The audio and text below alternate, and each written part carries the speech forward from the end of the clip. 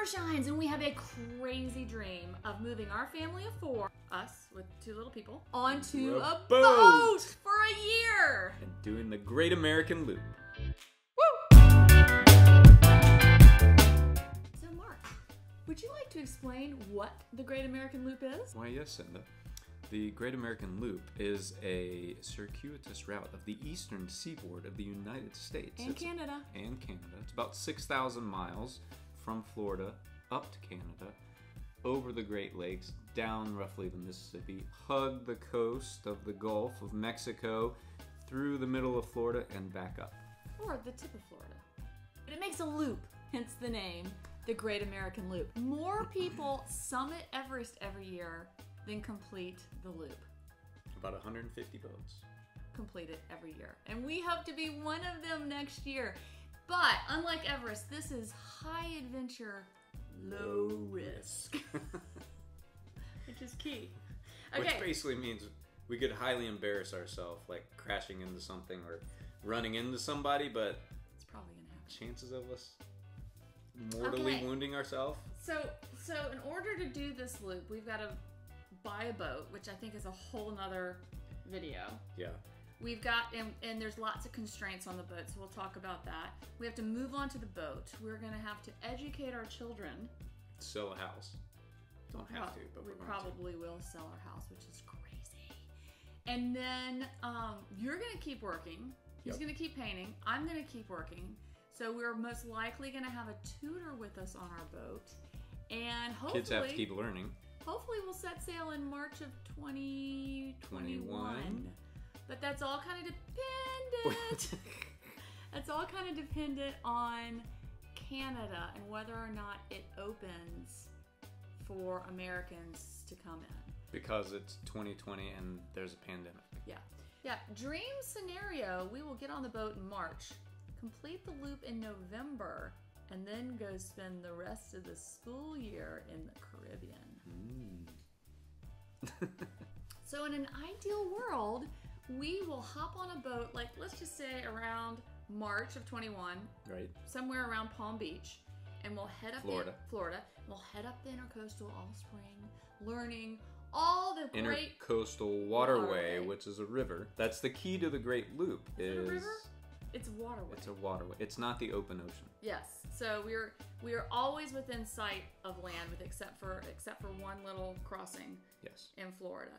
And we'll head up the intercoastal. We'll learn all the history of the Eastern Seaboard, which will be great for our kids. Statue of Liberty. Yeah. Well, then on Memorial Day, we'll hit New York City, and we'll spend the night by the Statue of Liberty. And then we'll hang a left, and we'll go up the Hudson River. And then we'll spend the summer, hopefully, in Canada, Canada. And there's apparently some amazing places up there. And we're going to do a lot of locks. How many locks? It's a lot. A lot of locks. A lot of locks. And then around Labor Day, we're going to hit Chicago, and we're going to drop down on the river systems. Now, people have done the loop and everything from a jet ski to a 70-foot yacht. So there's a lot of variables there. There's one requirement is that your boat cannot be taller than 19 Can I use my chart? Inches. Yes. So here are the requirements or the constraints for your vessel. Well, there is a fixed bridge outside of Chicago. There you are. That is 19'6". So no matter what you're on, a jet ski, a pontoon boat, you got to be able to go under the bridge if you want to do the whole loop. So you got to go under it. Yeah. And some of this stuff can fold down. Sailboats do it, but they have to take their mast down to get dismast under. It. Yes. And then some areas you can't be too deep. The draft, or how deep the water is under the boat is under the water. So that's about 5 feet. You can be more, but you miss out on a lot of amazing things. And then 60 feet is, I mean, you can do larger in larger vessels, but 60 feet you kind of become a pain to the marinas that you want to stay in. Well, and you get too big. There are some restraints on some locks in Canada in terms of the length. Also, if you don't know, when you stay at a marina, you pay per foot. So the longer your boat, the more expensive it is to stay at a marina. But we won't be at a marina every night. We will be anchoring a lot as well. Listening. Okay, so Mark, how many miles is roughly 6,000 miles to do the whole loop. Let me see if I can pepper you with questions. How long does it take to do the loop? People have done it in as little as 6 weeks. Really? But we don't want to do that. We are going to do it continuously. A lot of people will do it in segments, like they'll do a couple months and then go home and then do it. We are going to live on the boat for the year. Roughly, it'll take us a year. Okay, you ready? How many states? Do you know how many states and provinces are in the loop? You're cheating right now. 15. Okay, so we're going to go through Florida, Georgia, South Carolina, North Carolina, Virginia, Maryland, Delaware, New Jersey, New York, Vermont, Quebec, Ontario, Michigan, Wisconsin, Illinois, Missouri, Kentucky, Tennessee, Mississippi. That's a lot. And the kids will get to see all that and learn about all the history of each state and all. I mean, it's a living history lesson. And you can start the loop anywhere. We're starting in Florida because that just... It would help to show the map of the loop. Are you going to put that in? I'm going to lay that on top. See? Here's the loop. We're going to talk about boats in our next video. Yes. Why are we doing the loop? Because it's there. Years ago, like 10 years ago, 12 years ago. I feel like longer than that. It was way pre-kids, and I think it was pre-trying for kids. So that was like pre-2008. It was 3 at Sea. I saw a family. Is that what started it? On YouTube. 3 at Sea, shout out to the Bessemers. And then you bought a book? And then I bought a book called Honey, I Bought a Boat. And the Honey, I Bought a Boat was the wife, not the husband. And they ended up doing the loop. And they had been on a friend's boat once before, and they did the whole loop. And now they are the founding members of the AGLCA. The American Great Loop Cruisers Association, which is a great resource. I think we will use it a lot. So anyway, that's what started this crazy thought, probably 15 years ago. Yeah, so we've been wanting to do this for a very long time. When we finally had kids, we decided ideally when they're like in 2nd and 4th, 3rd and 5th would be our prime time to do it. Now, just with the way the world is, we decided let's go ahead and do it. Our kids are really strong swimmers. We think they're old enough. They're still a little young, so they're 6 and 8 right now. But as I say, they're small enough to be compact for boat life, and they still like us, and we're still cool. That will disappear, and they'll get bigger. So we have to, now is the magic spot, and the world is so magical to them. So to go on the boat and to live this floating lifestyle. Now, it's going to be fun. There are going to be periods where it's not fun. And there are going to be tears. That's life. And that's life here in our house, too. And they're going to see us react to stressful situations and learn from how we do it. Hopefully they will learn some good things.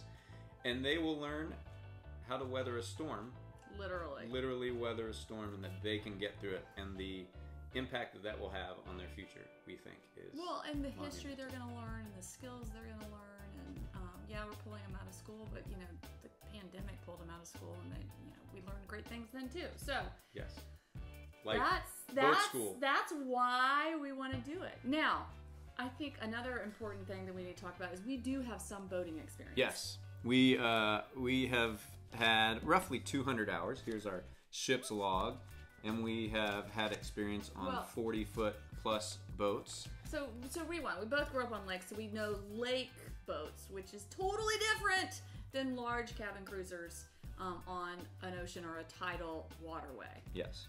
With markers. But we went to the Chapman School of Seamanship. We are graduates of the 08? 1000 course. Oh, no. We went there, and I was pregnant with Belle. 2012. Was it 12 or 11?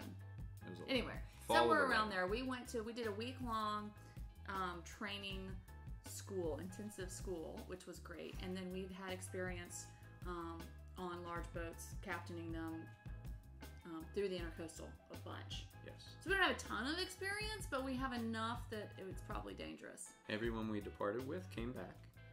There were no large holes in the boat. Nope. We never ran aground. Well, we did with my dad once, but that was his fault. We weren't driving the boat.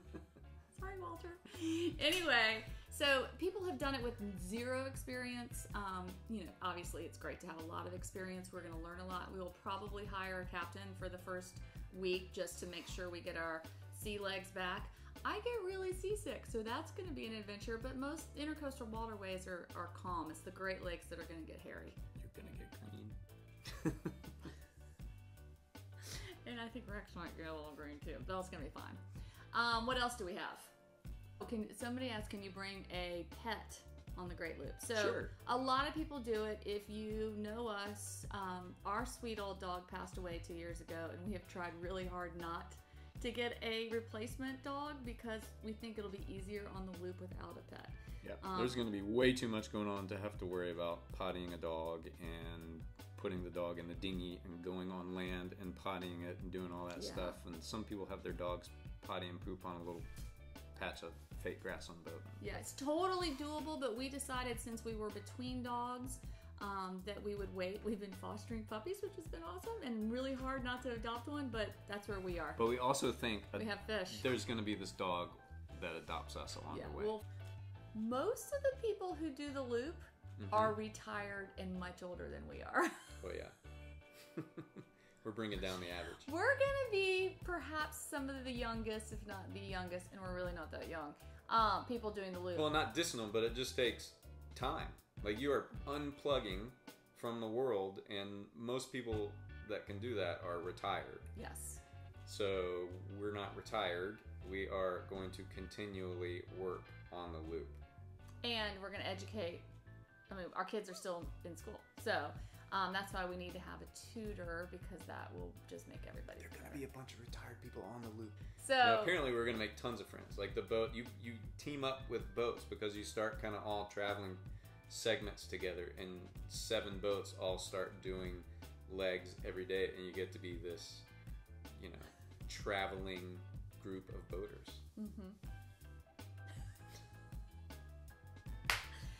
Oh, like logistics. How do we handle mail? We'll get into all of that, but it's total. I mean, I think anybody could do this. We're fortunate that we both can work anywhere. The extravagance and the luxury of this depends on how you want to do it. Like I said, people have done it in a jet ski, not real luxurious. I would like to not be camping, but we'll be some blend in between, and we're still working the whole time. So it's not a year vacation, it's a year adventure. And we're gonna ride the fine line between a boat that is almost too big and one that is doable, because this is gonna be home for a year plus, and I say we all have to have escape space so that when we're all living in tight quarters, we can disappear somewhere. That might be up on the top on the fly bridge, it may be in the room, but the larger the boat for escape space, the better, but we can't be too large. What are you most excited about for the loop? Most excited about just watching the kids' faces as we pull into all these different places, and just the scenery's always going to change. Look around that corner. I mean, every bend of the river is going to be like something new for them to look at. What are you most worried about for the loop? The obvious of running into something or crashing the boat. Yeah. Yeah. Yep. I'm worried about that too. So I have a tides and currents. Currents are scary. Confession time. I get super stressed out when we're docking, and I would much prefer to be down below, not watching any of it. It's like when people move really heavy furniture, I can't watch. I can't do that. You can't escape. So that's what you're most worried about. Yep. Any other thoughts on doing the loop? It's gonna be amazing. A decade-long dream coming true. Anyway, so that's the Great Loop in a nutshell. We hope it will be a grand adventure. If you have any questions, leave them in the comments below, and we'll do our best to answer. We've got a few months of preparing. I mean, we've been thinking about this and taking notes on this and educating ourselves. I've been looking at boats for 12 years. But now it's really about to happen. We've hired our boat broker. It's happening. I'm like a dog that catches a car that he's been chasing. I don't know what to do with that. Anyway, so follow along if you want to, be part of this adventure. Like and subscribe, and we'll also, I'm sure, post on Instagram at the Boomershines. Come on the loop. And next up, let's talk about our boat.